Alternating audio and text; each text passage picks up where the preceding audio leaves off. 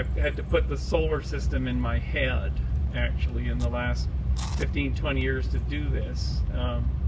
And we just delivered an asteroid retrieval mission designed to NASA that will encapsulate a 1,000-ton object in a gas bag and de-spin it and bring it to lunar orbit so we can sample it to find out how the goodies that were falling into the Earth at 4 billion years ago that made us. And at the same time, my other way out science is origin of life, and where we're building a machine called a Genesis engine. We're in the design phase, which will run 1 trillion chemical experiments at once, driven by supercomputers, to do Google searches through chemical space. And so as we're searching chemical space in the 20-teens and the 2020s and into the 2030s, I'm hoping to keep NASA spinning, or a billionaire or two here, maybe on the playa, to get our asteroid so we can get the material down to Earth that was raining down in the warm little ponds and put it into our engine. And our engine will run with the original material that made us, and we may see a second Genesis. So wouldn't that be a nice little thing? But in order to do that kind of work, I have to push my mind to new spaces. And for the longest time, I thought, you know, all those drug users, you know, I was growing up in the 70s and we were given horror films in school, probably Daniel was too, in New York, about, you know, the losers that got into the wondrous world of psychedelics in the 60s, and how they're all losers and how you should stay away and things like this. And I kind of paid no attention to that, and I just was nerding out on code in the 80s. You know, code was the new psychedelics, you know, for us guys, and we were in these artificial worlds of code. And some of the code that I wrote were virtual worlds with avatars, you know, these, you know, it's old hat now, but it was exciting in the 90s, where people are embodied by, you're a cat, you know, it's like a big Burning Man in cyberspace, the avatar worlds of the mid-90s. And one day in one of these worlds appeared the avatar of Terence McKenna. And it was a recording of Terence McKenna being played through an avatar head that was talking. And I thought, this is either the strangest guy that I've ever heard or the most interesting guy that I've ever heard. And I said, I want to meet this guy.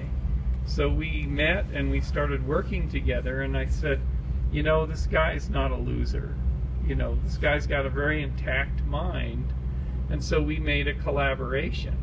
And I said, okay, I'll turn you on to virtual worlds if you come to my farm, and I'll plunk you down in front of the largest CRT screen that I've got for best immersion. Turned him on for several hours, and then he turned me on to his worlds. But up until that point, I'd always done tripping. I call it endogenous or endo-tripping.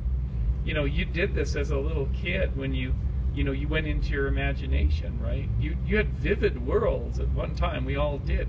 I never stopped that because I was so bored at school.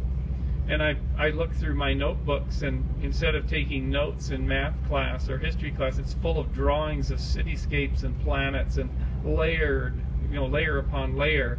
Because in those days I could look at those drawings and I could remember everything that was taught for 3 months by looking at one page. So in a sense, I was sort of already doing this work. So Terence introduced me to his worlds, you know, the mushroom world.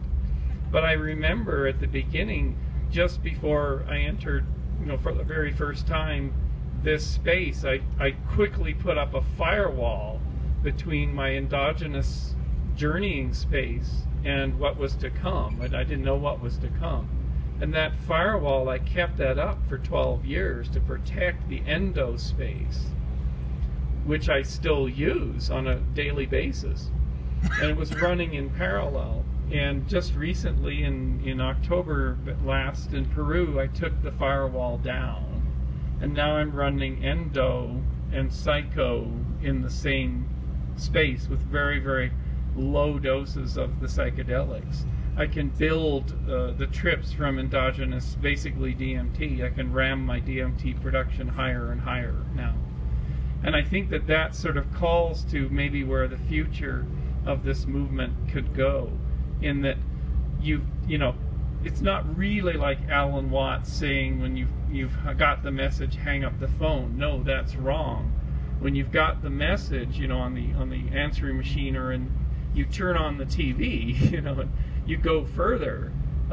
So you keep exploring. It's a huge space, but ultimately, if you feel, you know, your mundane life is going along until you can get to the playa and get turned on somehow, and then now you're in the magic world. You're using a crutch.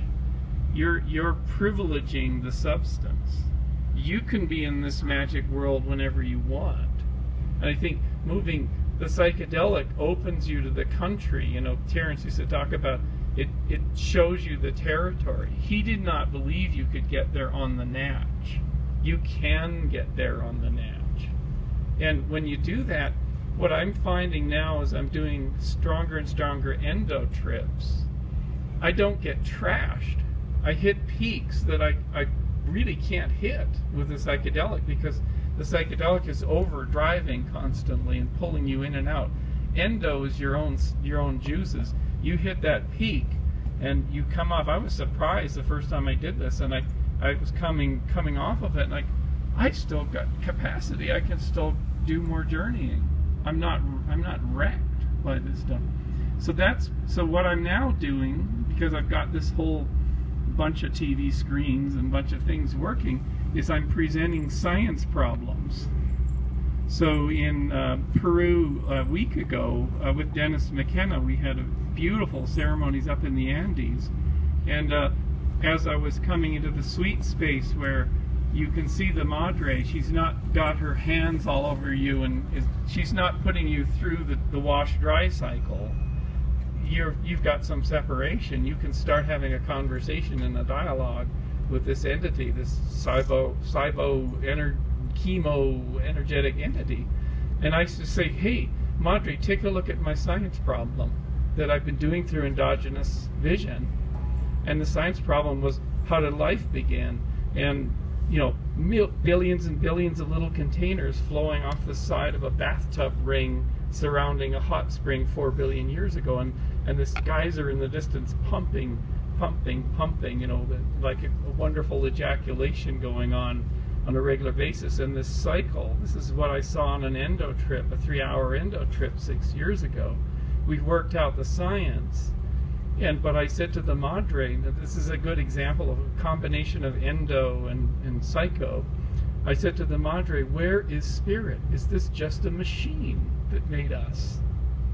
You know, because I'm a little reductionist kid. I'm a sort of Descartesian kid, but I'd like to believe there's more. And this calls back to what Daniel was saying about sort of the merger of the spirit world and magic and science and reductionism. There is a merger, and it's. I'll give you an example of this one merger point. So I said, Madre, take a look. And I ran my endo trip again inside the psychedelic trip, inside the ayahuasca trip, and these things are pouring around, and I'm running it and running it and running it. And the Madre says, okay, what kid, watch. I'll turn it on the side. I'm removing space. There's no space anymore. Your little bubbles are now all in one place, and they're going in and out, pop, pop, pop, pop, pop, pop, pop. And I watched, and it's like, oh my God, holy shit. You know, these things, trillions of them coming and going and coming and going, and they're depositing, they're giving up their contents. Functional polymers are being dumped into this common pool, and then picked up by other ones, and then dumped, and then and it's like, oh my God. And she said, and I said, because I asked the question, where is spirit in this mechanical machine that made life? There has to be something. She said, what are you seeing? And I said, I'm seeing sharing going on. Sharing is going on of these gifts, of these innovations, little strips of protein and RNAs and stuff like that. And then she said, what do you call that? And I said, well, I call that community. And she said, that is spirit. And I went, and I sat up and I looked around the room of our group, and I thought, it's still the same. We're all here, we're humans, we're giving, like here on the playa, you're giving your gift economy gifts, you're giving your art, you're giving, it's all community. This is what spirit is. It was there at the beginning of life. And then she said something interesting. She said, you monkeys have got the whole thing backwards. I said, well, what do you mean? And she said, this whole Darwinian natural selection thing, you're looking at it backwards. I said, well, give me an example. She said, you think it's the survival of the fittest. No, it's the ones that sacrifice, the ones that are sacrificed that give up their contents to the community for the betterment, for the better tool, the better innovation, the better energy system that is driving it. It's not this fittest thing. It's not the one that sort of does it that way. And I was like, oh, you know, in one fell swoop, you merge reductionist chemistry with spirit, and you come up with a whole flip of how we should look at our civilization in one fell swoop. So this work works. So I think that's by way of introduction of what I do. Thank you.